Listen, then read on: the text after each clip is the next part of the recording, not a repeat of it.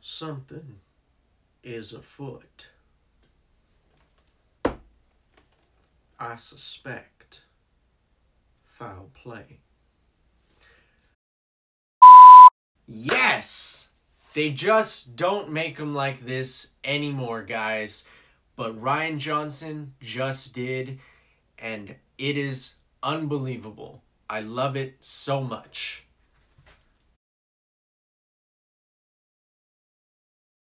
Where do you go after directing the best Star Wars film? That is the dilemma that Rian Johnson was faced with. And the answer to that was you write and direct a classic murder mystery whodunit film in the vein of Agatha Christie's Clue. This movie is absolutely sensational. Knives Out is a completely original film. It is not based on a pre-existing book, story, or real-life case, which means that because it is a completely original story, it's kind of hard to get into the details about the movie without giving out clues, which would then lead to the audience possibly solving the mystery before you even watch the movie. So I'm not going to do that. Instead, I am just going to tell you the answer to the question that everybody came here for. Is the movie good? Yes, the movie is fantastic. It's one of the year's best films. It is my favorite movie of the year. It is absolutely worth your time. Look, Knives Out is incredible, okay? It is one of the most airtight screenplays I have seen in a long time. This is absolutely genius writing by Rian Johnson. Every single thing in this movie is pretty much perfect. All of the characters are interesting and all of them have a motivation to do what was done in the movie, okay? Every single one of them is a suspect.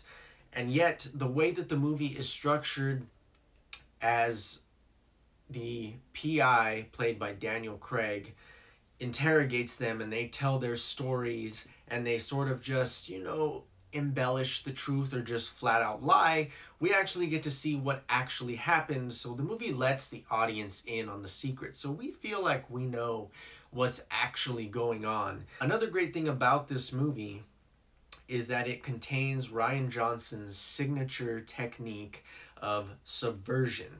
There are several points throughout the movie, if you have seen a whodunit or a murder mystery film before, where Rian Johnson will lead you down a path of a very familiar narrative beat. And to the point where that narrative beat feels formulaic or just conventional, like, oh, I've seen this before, this is probably what's going to happen, only for at the last second, Rian Johnson pulls the rug out from under you and says, actually, what if that didn't happen? Or what if this happened instead? To the point where it's done so many times and so effectively that you question, is he allowed to do that? The great thing about Knives Out, specifically in terms of its narrative and story structure, is that while most murder mystery films sort of follow a good guy trying to solve the crime and include a suspect or suspects that may be guilty of the crime, Knives Out also allows you to follow the same person who's trying to undermine that very same investigation. Knives Out lets you in on the perspective of the PI, the main protagonist, played by Ana de Armas, and the character who is trying to undermine the investigation. That's clever. That's something that's never been done before. Rian Johnson takes a very unique angle with this movie, and it is very, very exciting. Okay, look, it goes without saying that this movie has a stellar cast. Everybody is in it. Daniel Craig, Toni Collette, Jamie Lee Curtis, Chris Evans. Everybody is in the movie. It's fantastic. They're all great. But you know what? Let me tell you right now, Daniel Craig deserves a Best Supporting Actor nomination at the Academy Awards because he is unbelievable in this movie. He is just chewing the scenery every time he's on screen. And it may not work for some people because on one hand, his character is a little bit cartoony. He's kind of, an over-the-top archetype PI.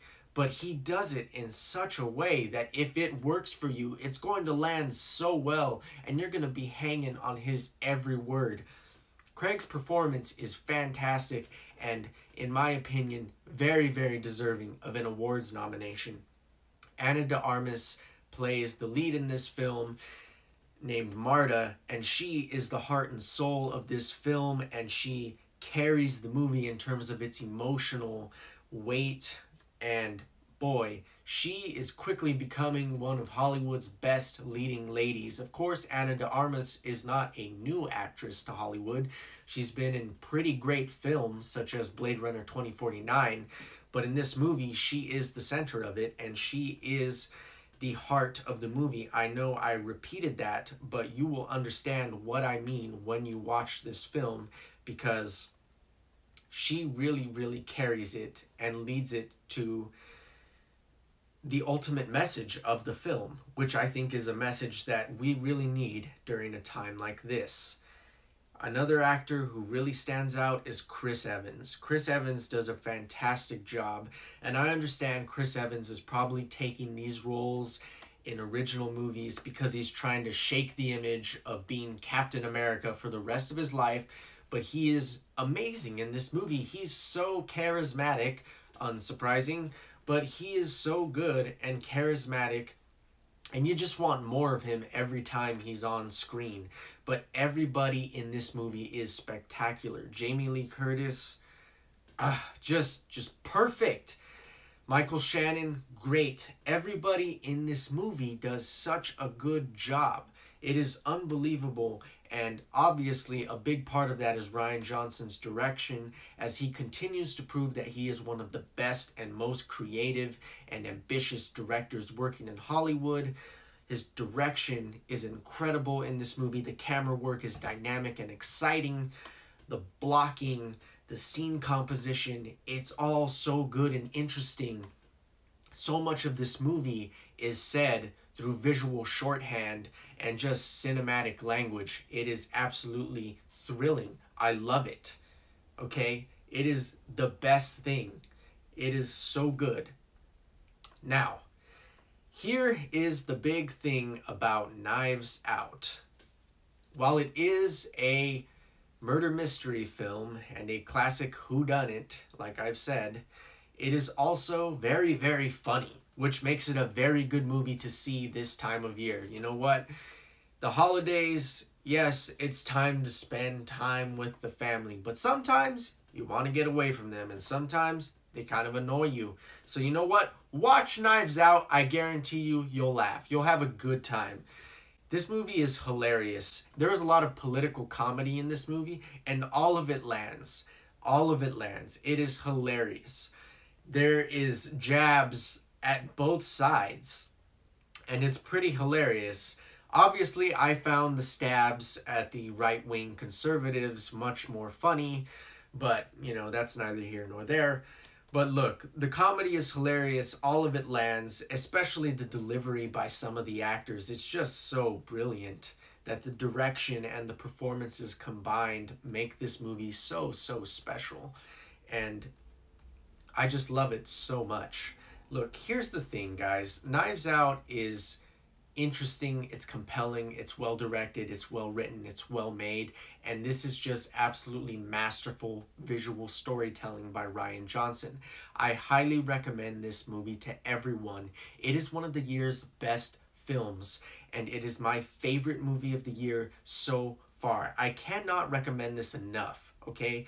Look, I like crime films, I like detective stories, yes, but even if that was not my personal favorite style of filmmaking, this would still be one of, if not the best movie of the year so far. So again, I highly recommend it. It is a great time. If you want to tell me how wrong I am because you're still salty about The Last Jedi being better than any of the original trilogy, then you know what? Feel free to comment and, you know, do whatever it is you gotta do. Because the fact is, everyone who's not an asshole knows this movie is good, and we're rooting for Rian Johnson. Thank you for watching, everybody. I'll see you next time. Knives Out. Knives Out. Go see it.